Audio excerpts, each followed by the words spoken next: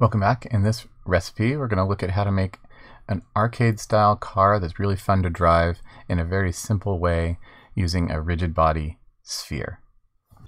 This recipe is inspired by a tweet from Kenny a little while back where he showed how to do this, and several people have asked me if this is possible in Godot, and that's what we're going to find out today. We start with a rigid body. This is just a plain rigid body sphere that I'm controlling that's going around the track. And to that we add our car mesh, and we're just going to put our car mesh at the location of the rolling sphere. And then we make the sphere invisible, and it looks like the car is all that we're controlling going around the track. And this is a great setup because it's relatively easy to make. There's only a few nodes you need to configure. It doesn't take a lot of code. And most importantly, it's fun and feels great to drive around. Before we start making the car, here's a quick look at the input actions that we're adding in the project settings. I have accelerate, brake, steer left, and steer right. And I've set those up to work with keyboard keys, WASD and arrows, but I've also set them up to work with the analog stick on my game controller. And I highly recommend, if you've got a game controller, use the analog stick. It's a lot nicer to drive around with that than it is with keyboard keys. All right, let's start setting up the car. So I have a spatial node here that's going to be the root. And under that, we're going to have two independent nodes. The rigid body, which is going to move around based on physics, and the car's mesh, which we're going to position manually and is going to help us do the turning, as I said before. So I've added the rigid body and I've named it ball, and we need a collision shape on here, and we're going to use a sphere, and I'm going to keep the radius to 1. You can adjust that, and it's going to alter how the driving behaves, so feel free to experiment around with that too, but 1 works out for a good scale for the size of the mesh we have and everything else.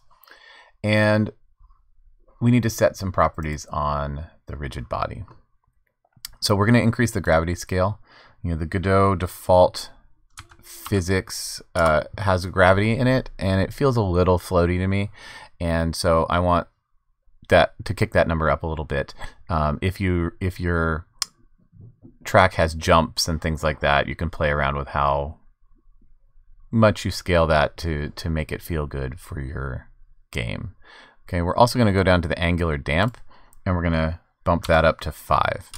Angular damp is going to have a lot of impact on the driving feel, because this is how quickly that ball is going to stop rolling when there's no forces applied to it. Right? If you stop pressing on the accelerator, how quickly does the car come to a stop? And so you're going to want to experiment with that value too as you're setting it up, depending on what you want your car to do. And then I'm also going to add a physics material and give it a little bit of bounce.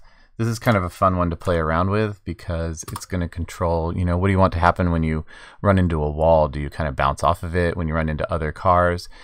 You can experiment with that. You probably don't want to set it too high or it's going to be really crazy, but if that's what you're going for, have fun. Okay, so these are some values you can play around with to start having some impact on what the driving behavior is going to be.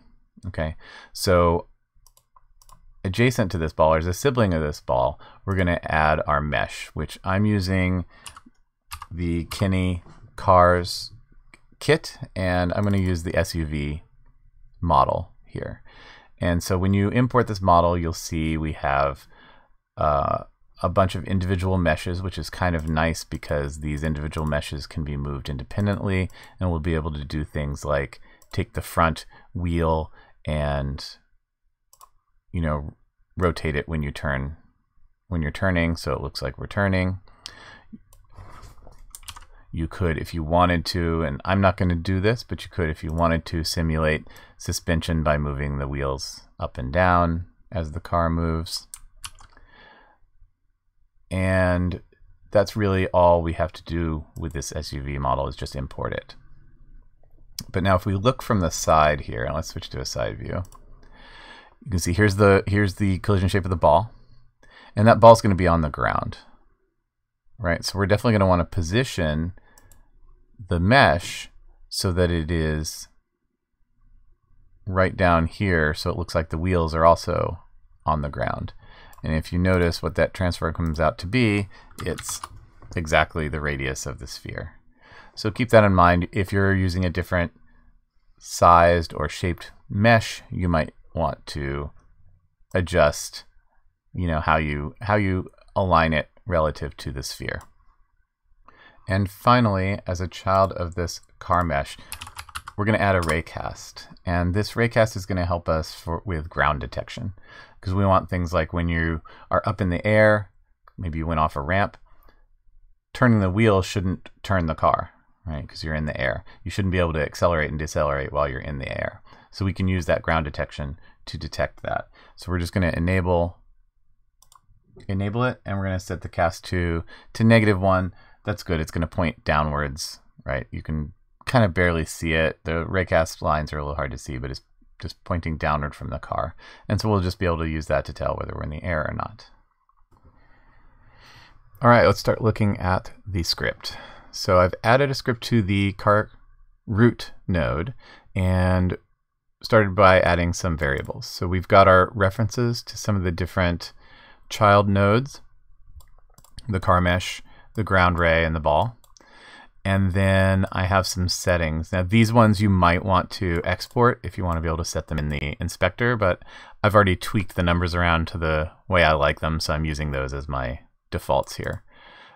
This is that offset that we just saw a minute ago for the mesh, to place it at the bottom of the sphere rather than the center of it. Engine power is going to be how strongly you accelerate. This is your turn angle. So when you turn the wheel all the way to the right, how far would the wheels turn? That's 21 degrees.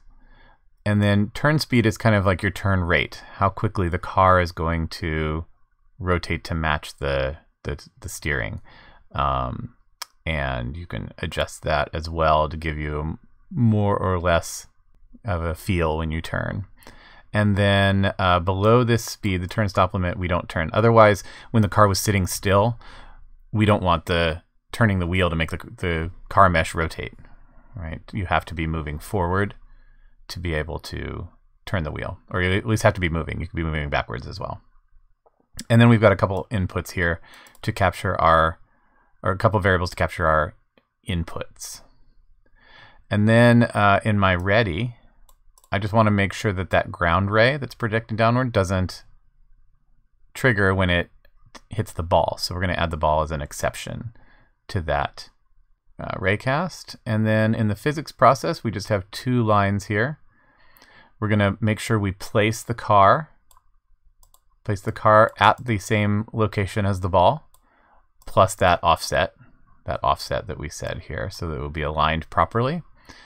And then we're going to accelerate. We're going to apply a force to the ball that is the direction that the mesh is pointing. So the direction the mesh is pointing times whatever our speed input is. So if I have the accelerate pressed, then we're going to go forward.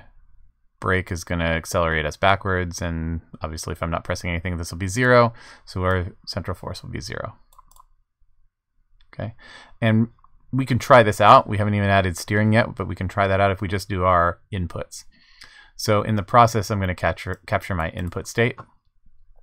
If the ground ray is not colliding, we're going to return and not do any of the input.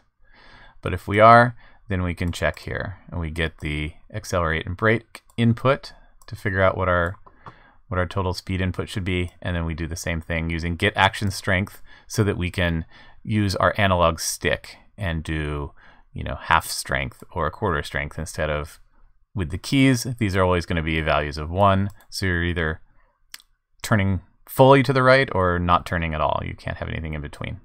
Okay, and we can try that out. If you run it and you've got some world to stick your car in, right, then pressing accelerate is going to move you forward, right? Pressing the brake should move you backwards. And that's all we want to be able to see now. Okay, now for the turning, we're going to add a little bit more code to our process function, where if we're moving faster than that stop limit, we're going to take the car mesh and calculate a new basis that's itself rotated around its y-axis, right? So the car is rotating to the left or the right based on which way you turned the wheels, and we're going to rotate it by whatever that amount was. And then we take the car's actual transform and we interpolate it with that new one using the turn speed that we entered in. And that will cause our car to rotate to the left or rotate to the left or to the right. And then it's always a good idea when you're rotating 3D objects around and transforming the basis that you orthonormalize periodically. So easiest way to do that is just do that in the code where you're doing the rotation. And then you don't ever have to worry about any of those floating point inaccuracies creeping in. So if you go ahead and try it out now, you should be able to not just move forward and back, but you should be able to steer now. And you can, if you're using your analog stick, you can steer gradually or take those really sharp turns to drift around the corners. Okay, so now we have the basic driving working. There's a few tweaks we need to add to get things to look a little bit better. And one of those, I'll show you an example here. If we were to try and go up a ramp or a slope, if your track has those in them, then you'll see that the car doesn't actually tilt on the ramp, right? It remains horizontal, and that doesn't look very good. So we're going to fix that. After we rotate the car mesh, we're going to align with the ground using the ground ray. And if you want more details about this, I have a separate tutorial where I talked about aligning 3D objects with ground normals, and I'll link to that in the comments below. But we're basically taking that ground ray and getting the normal of the ground and aligning the car's y-axis with that normal so that it remains looking like the wheels are on the ground. And when we do that, it will look like this. So we'll come up to the ramp. I'll slow down a little bit so you can see. That looks a lot better. This next one is purely for visual effect. We're going to take the right wheel and the left wheel, and I've made some references here to their meshes, right? The wheel front, right and left, which are the two meshes, and we want to rotate them. Right, visually, you can see here in the editor, what I want them to do is rotate like this when we have turn input. And so we'll do that in the script. Right down here after we get the input, we're just going to rotate those wheels based on that same input. And that's going to look a lot nicer when we're turning because the wheels will turn as I'm applying input. All right, this next one really adds a lot of visual appeal. So I've added another reference here to the body mesh this time. And what we're going to do is when the car's going around turns, we're going to tilt the body a little bit to show some kind of physical effect on taking those sharp turns, right? And it's going to tilt more or less depending on how much you're turning. Okay, so in our code, we're going to add a variable here for the amount that we want that body tilt to be. And you can adjust that to make it stronger or more subtle. And then down here, when we rotate the car mesh, now we're going to tilt the body. And we're just going to do that by taking our rotate input and multiplying it by our velocity length. So the faster we're going, the more effect this is going to have. And we're going to rotate our body by that much and lerping it to make it nice and smooth. Okay, and that's really going to give you a lot of visual appeal when you go around those corners. So you see as we get up to this turn, I took that term sharply, and the body really tilts a lot to show that weight. It gives you a sense of weight, that the car has some momentum that's what's making it slide around these turns. You can find a link to the written version of this demo on my Godot Recipes website, which is linked below. And I've also linked you to a demo project with the source code so you can try it out for yourself. Thanks for watching.